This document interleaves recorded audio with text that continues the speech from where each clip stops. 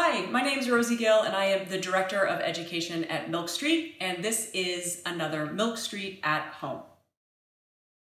Today we're going to solve the summer problem of zucchini.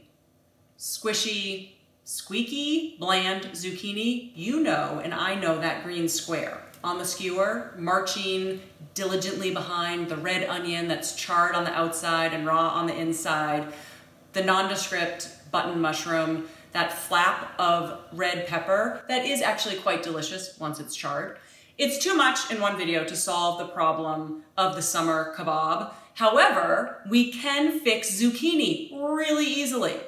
The path to great zucchini eating is short. It's 3 steps.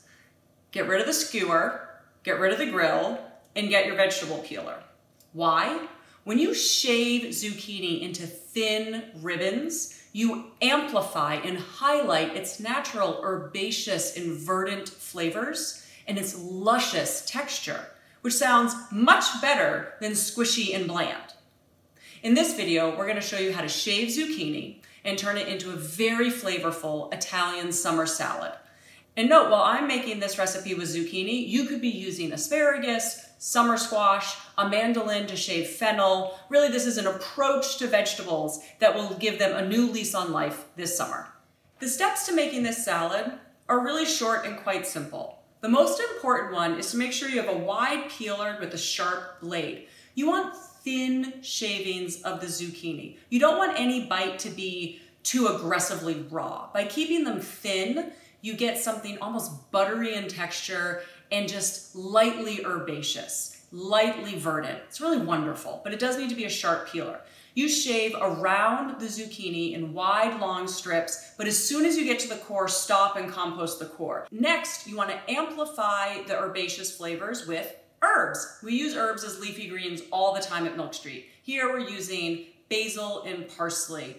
Handfuls of each. It's up to you how much you want. I'm using about a cup of each. Next, we're going to make a really flavorful but simple lemon dressing. Equal parts lemon juice and olive oil, 2 tablespoons of each.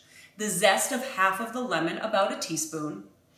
1 teaspoon each of crushed toasted fennel and cumin. That adds a smokiness, sort of gets us in the grilling mood, but the salad is so bright that it's a sort of a contrast to the grilled meats, which is one of its great strengths.